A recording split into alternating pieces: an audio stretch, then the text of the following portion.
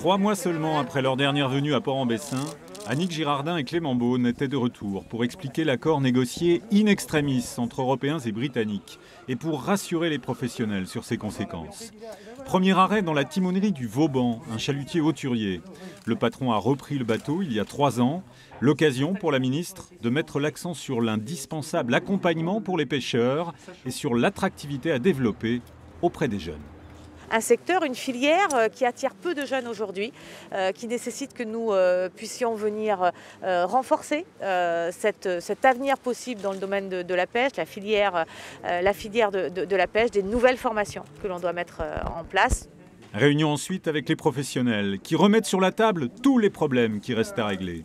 L'accès aux eaux britanniques, les chalutiers géants, l'organisation des différentes flottilles, les rapports aussi avec les autres pêcheurs communautaires. Les représentants du gouvernement comprennent et ne lâcheront pas le secteur.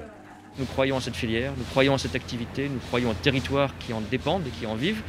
Et on aurait pu traiter le Brexit en considérant finalement que c'était une mauvaise nouvelle et qu'on tournait la page. Non.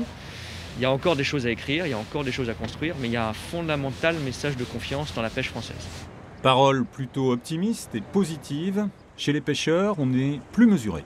Et c'est vrai que là, on a pris un bon coup sur la tête, quoi. Et il va falloir qu'on digère tout ça. Et c'est pas là, peut-être qu'on est en train d'appréhender mieux la situation. Après, on va faire avec. Mais on n'a pas à crier comme ça qu'on a gagné. On n'a rien gagné du tout. Non, pour l'instant, on a perdu. On évalue ce qu'on a perdu et on va rebondir. On a des propositions. Déjà, on est dans la proposition. Donc c'est bien. L'après-midi, direction Granville, pour évoquer le point très spécifique des accords de pêche avec les îles anglo-normandes. Le Brexit a écrasé tous les accords précédents et les pêcheurs sont très amers. Là, c'est 28 ans de boulot qui viennent de tomber par terre. Et bon, va falloir reconstruire tous nos règlements à l'aune de l'administration jersiaise. Je ne sais pas du tout comment on va faire. Il faudra donc encore beaucoup de temps avant que tous les problèmes soient résolus.